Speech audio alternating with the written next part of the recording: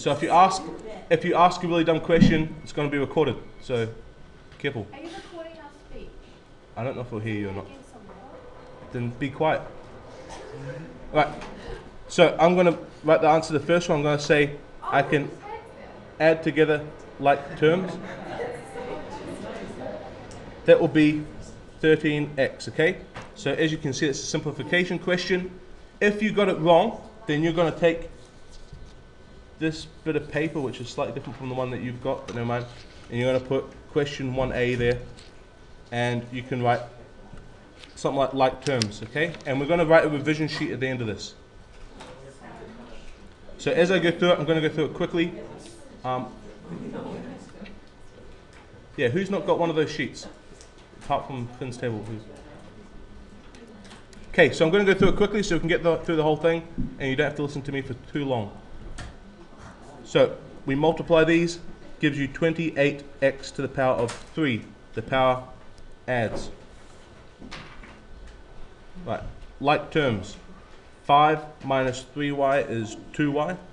6x minus 10x is negative 4x. If you've got it wrong, I've probably put a dot or no mark. Okay, so if you got it right, there's going to be a letter next to it. What is it? What is it, like an N or a U or H or? If there's a letter next to it, then it's right.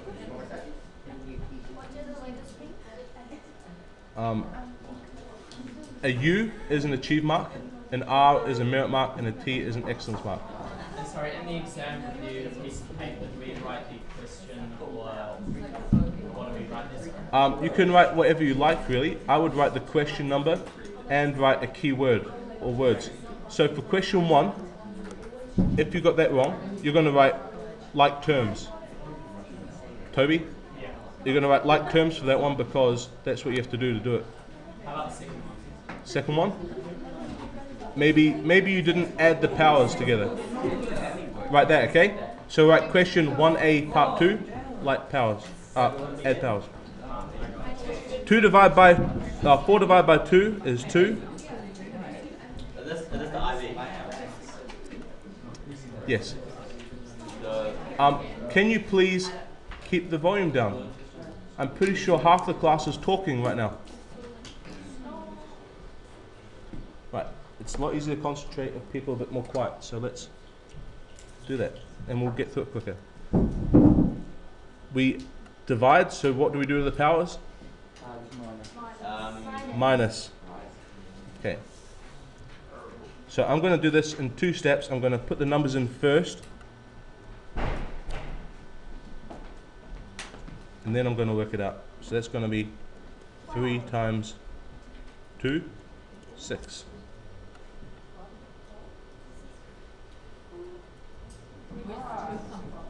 Wait, but I have the bracket. 5 minus 3 is 2. If you got that wrong, maybe you want to write the word bed mess. That might be something you did wrong there. Right, expand and simplify where possible. This one's just expand. 6 times x is 6x. 6 times negative 6 is negative 36. Expand 2n plus 6 minus 4n. A lot of you did this one wrong. Negative 4 times negative 1 plus 4. If you got negative 4 there, then it would have ruined your answer when you simplified. 6n plus 10. A lot of you got plus 2 because you forgot that the number in front of 4 minus 1, or n minus 1 is negative 4, positive 4, okay? I got it right and I wrote negative 2n. Yeah, That's what I wrote. Negative 2n. Negative 2n's. Yeah, you're right, so you're right.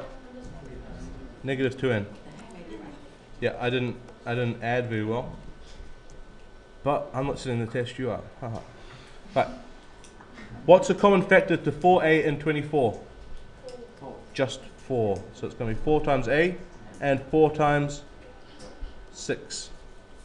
Right, this one here has to be expanded into 2 brackets because it's a quadratic. So it's going to be b in both brackets. 2 numbers that multiply to give negative 8.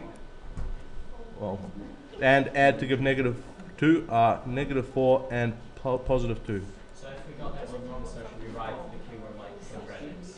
Yep, What about the one above it? What should write? that one there, that would be like terms, would be a good thing to look up. That would be under, Under which one do you write it?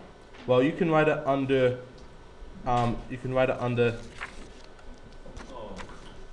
factorizing or expanding, if you got that bit wrong. But if you didn't gather the like terms together, I'd put it under simplifying. Okay. So if you did this bit wrong, put it under factorizing. If you did this bit wrong, put it under like terms. Or what did it wrong? Put it under both. And what would you write? Repeat year 10. No, just write the same thing. Right. You can just leave it as expanding for that one. You can write like terms for that side.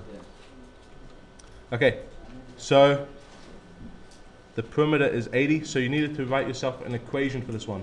This was an excellence question, so you had to do at least an extra stage of working.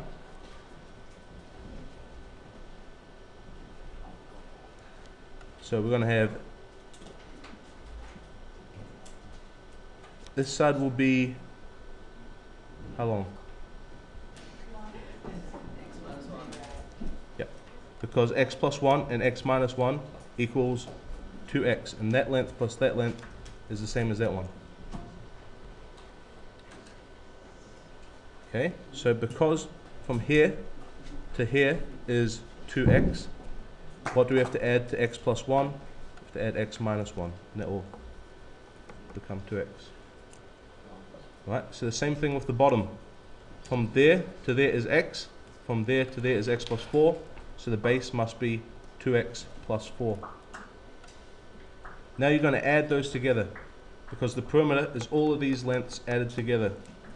So it's going to be 1, 2, 3, 4, 5, 6, 7, 8x. So that's like terms if you didn't do that one right, under simplifying. It's going to be 4, 5, 9, minus 1, plus 8. So that's your perimeter. Your perimeter is also 80 centimeters. Okay, so if you got up to this bit, but then you made a mistake, you probably want to put this under solving equations, because to solve the equation, 8x equals 72, x equals 9. Right? If you got that bit, I'm pretty sure you got an R mark, but if you didn't, well, you haven't finished it, because we have to find out the length of the base. So if x is 9, the base is 2x plus 4. 2 times 9 plus 4 equals 22 centimeters. Okay? So if you got, I think it was 3 U marks, you got an achieved mark for that one. I might be wrong about this, but So what do you do if you, where do you put it if you got that one wrong? it depends which part you got wrong. So I don't get the. Well, sorry. Well, I got 2N, but I got the answer wrong, but I did little things that made it a wrong answer, so would that be the solving equation? it could be if you got it wrong from here to there. If you got this bit right, then the next bit's solving equations. Yeah. I don't get the 2A bit. I did like terms. 2A bit. What's that? No, that's like a mark. Oh yeah, we'll go over that all at the end, okay? We'll summarize it. Yeah. What does 2A mean? We'll cover all that at the end, okay?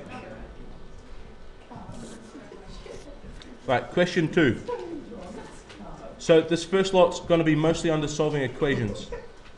So what you want to do is 15x equals 15. I subtracted 7 from both sides. X equals 1. That is just an achieved question. Get p by itself equals negative 12. What are you laughing at? Tell the recorder what you're laughing at. Oh. 2n plus 6 equals 10. So I expanded that one first. Now I can get 2n by itself. N equals 2. I want to get all the a's by themselves. How do you get a merit for an excellence in questions like these? You don't. You can only get a merit of excellence in the ones that allow it. but you can get an achieve for a merit question if you did half of it or something like that. Okay, 4a minus 3 equals 5. 8 equals 4a. So all I did was move the negative 3 across. A equals 2. I got that wrong. I got 0.5. Who else got a equals 2? Did I mark you guys right? And I marked you wrong. Yeah. I didn't do the working though. I didn't do the working. Oh yeah, if there's no working, then no, you can't just have the answer. Yeah, no, it needs to have some working for that one. Yeah. I did that you scribbled out and off. Oh, so yeah, I got 2, but I didn't do anything. Yeah, I got A equals 2. Um, So how you still get And I got I have minus I have to look at it afterwards. Okay, Saskia. Wait, what does R mean? R means a merit mark.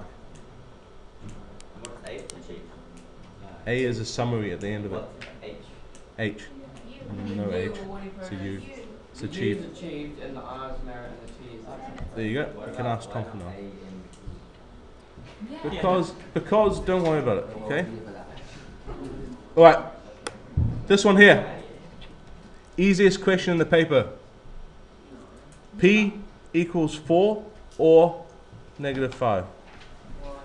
Oh, I actually got that. Look at all this. Lots of people expanded it, and I knew straight away you were doomed.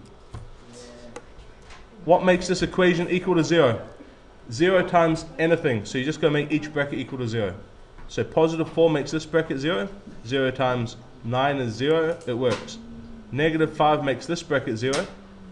0 times negative 9 equals 0. So those two numbers.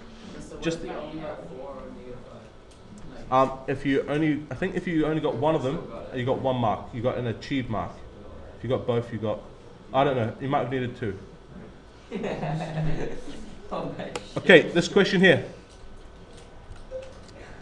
2p squared plus 4p minus 16 equals 0. Okay, now it's starting to look like a quadratic. Where do you get this word from? It was there already. That's the question. Why? Well, we want to solve it by making it equal to 0. That's what we do for a quadratic. It's the easiest way of doing it. Where are we? Okay. Alright, yeah. I'm going to divide everything by 2. 2p squared divided by 2 equals p squared. So how do you know that you have to divide everything by 2? Well, I can see that everything's got a factor of 2 in it, and if I get p squared by itself, then I can do brackets like that, and I can solve it just like that. Okay? Right, so 4p divided by 2 is 2p. Negative 8 equals 0 divided by 2 is 0. Right, I need two numbers that multiply to give negative 8 and add to give positive 2. 2 and 4, negative 4. Which one's going to be negative? You're right.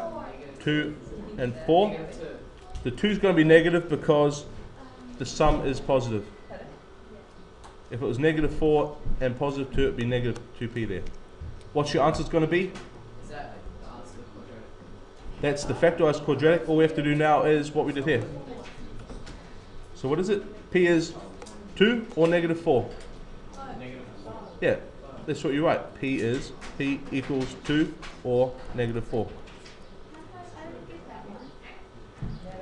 What we did is we, Positive 4 and negative 2. step 1, we rearranged it to make it equal to 0. Step 2, Finn, is we simplified it because we could. Step 3, factorize it. Then the answers are just the opposite of the numbers in the brackets. Why do you make it equal to 0? Because it's easy to solve it when it's that way. You can factorize it, and the opposite numbers here will tell you when you've got it equal to 0 only. Okay, if that was equal to 8, then the best thing to do would be expand it and do what we did here again. Okay, this way you can solve it. Okay, the area. Now this one here was a question that was meant to be a lot harder than it was. It turns out that one being 4 meters wider than it is tall, 4 plus 1 equals 5, which is the answer. That just happened to be a much easier lot. So you could go straight to the answer, and I didn't mark you down for it because it was just a bad question.